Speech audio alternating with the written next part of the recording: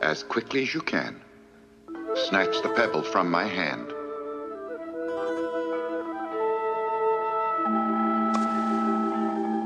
When you can take the pebble from my hand, it will be time for you to leave. The most influential thing in my life for getting me involved in the martial arts was the miniseries Shogun. Shogun came out in 1980 when it was made in 78, 79. Now, we used to watch Kung Fu with David Carradine in Kung Fu Theater. David Carradine, his miniseries, which Bruce Lee was supposed to be in, was a bit before my time, but I do remember watching it at age 7 or 8 because my parents would watch it, and of course as a child you always want to be around your parents and you love what they love, you want to be involved with them. So watching Kung Fu was a fantastic treat on television. But 1980, when Shogun came out, I was 10 years old and I was completely taken away listening to that soundtrack. You can hear it. Whenever I hear that music, it draws me in. That was the first time I was exposed to Japan, and we went on that ride with Richard Chamberlain. We were in Japan. There was no better miniseries to talk about the culture and the language. It was in Japanese, so you didn't know what was happening until the English people spoke, and then you had to figure out what they were saying. It had everything. It had samurai culture, it had ninjutsu in it, it had Mariko, who every boy at that age was in love with. It had the language, the culture, the arts. My gosh, Toshiro Mifune was in it.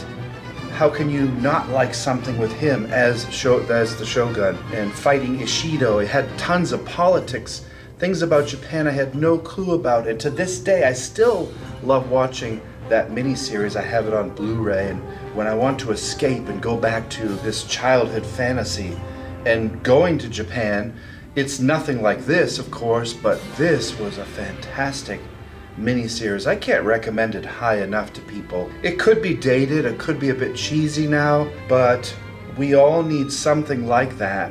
You have them right now. I'm sure you have movies and things that influenced you so heavily that you will always remember them. For me, 40 plus years later, I can still become that 10-year-old child and go to the island of Japan and just escape.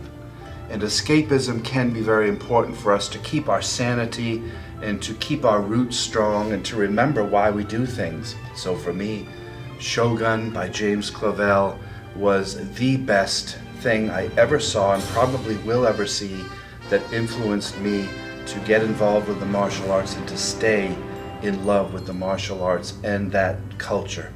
Now, there were other things that influenced me heavily, and many of you out there old enough to know will hear this, and you'll know exactly what I'm talking about. And in another video, I may do a quick review on those types of movies. Now, talk about influential on us as children, going out and becoming ninja. Oh, there's nothing better than those.